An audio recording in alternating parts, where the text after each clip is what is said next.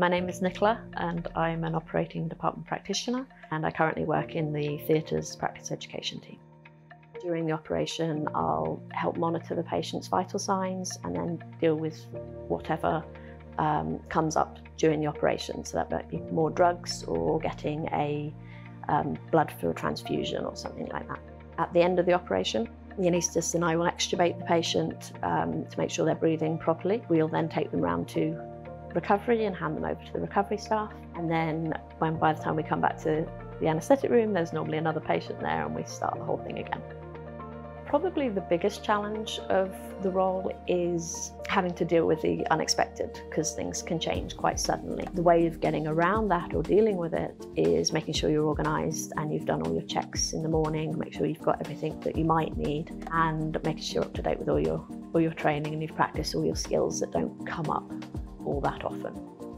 I think the most rewarding part of my role is the impact we can have on patients' lives. Even if it's something that we do every day, it's a major part of their life.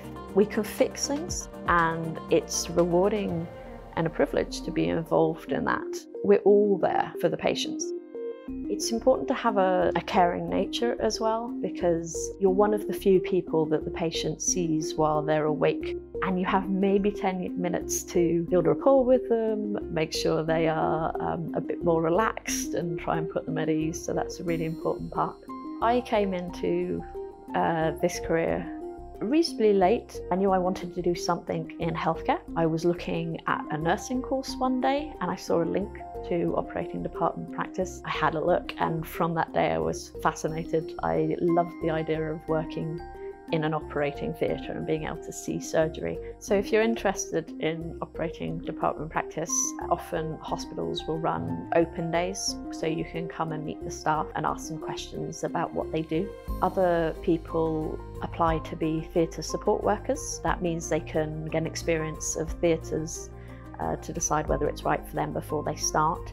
The advantage of going the theatre support worker route is it gives you better access to doing our ODP apprenticeship, which allows you to do a 3-year training programme on the job where you get paid while you train to be an ODP.